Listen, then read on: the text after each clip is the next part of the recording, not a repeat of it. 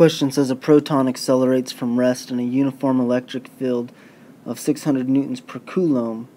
At some later time, its speed is 1.38 times 10 to the 6th meters per second. So in A, we're going to find the magnitude of acceleration. In B, we're going to find out the time, how long it takes to get to that speed. C, we're going to see how far the distance it moved in that interval. And D, what is its kinetic energy when it gets to that speed. So go ahead and write down everything that we know, and then we'll start setting up equations. So we know that the charge of a proton is equal in magnitude, opposite in direction to the charge of an electron, so we'll put 1.6 times 10 to the negative 19th. We know that the mass of a proton is roughly 1.68 times 10 to the negative 27th kilograms. We know that the electric field is 600 newtons per coulomb, and we know that the final velocity is 1.38 times 10 to the 6th meters per second. So in part A it says find the acceleration. So like we did in the last question, force equals mass times acceleration, but we also know that the force is equal to the charge times the electric field, and so we just set QE over m is equal to acceleration, and that's going to be our equation for part A. Part B, it says how long does it take for the proton to reach a speed. Again, the final velocity minus the initial velocity over t equals a. So if I put final velocity minus initial velocity over t equals a, then I could rearrange this, and initial velocity is 0. So I could put that the final velocity over the acceleration is equal to the time, and that's our equation for part B. Make my t look better.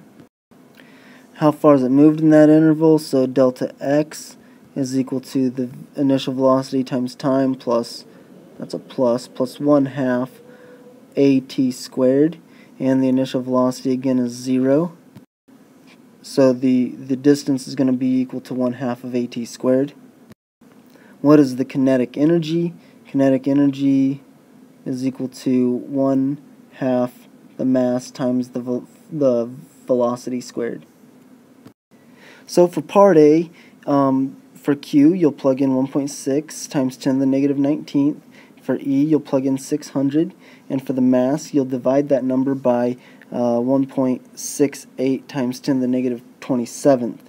And you should get something like the acceleration is equal to 5.7 times 10 to the 10th meters per second. And now that we have the acceleration, we can plug that into this equation. So the final velocity, 1.38 times 10 to the 6th, divided by the 5.7 times 10 to the 10th. And that'll give us our time in seconds. And so you got to convert that to microseconds. You should get something like 2.415 times 10 to the negative 5th. Now remember, microseconds is negative 6th, so move your decimal over one more place and you get 24 microseconds, 24.15 microseconds. Okay, now that we have the time and the acceleration, we can plug both of those numbers in. So you would plug in 2.45 times 10 to the negative 5th, and then square that whole number. So I suggest just putting it in parentheses and then putting the square on the outside, just the easiest way to go. And then multiplying that by the acceleration, multiplying that by 0.5 or by 1/2. And for the distance, delta x, it should equal about 16.662 meters. And then last of all is the kinetic energy. You didn't need to make any other calculations. You already had the mass, the velocity, and so 1/2 of mv squared. So you'd take 1/2 times 1.68 times 10 to the negative 27th times, and then take v squared. So the 1.38 times 10 to the 6th. Like I said, put it all in parentheses and square it. So 1/2 mv squared is going to give you a kinetic energy of approximately 1.6 times 10 to the negative 15th joules. So you get a pretty good velocity, and it doesn't take a whole lot of energy at all.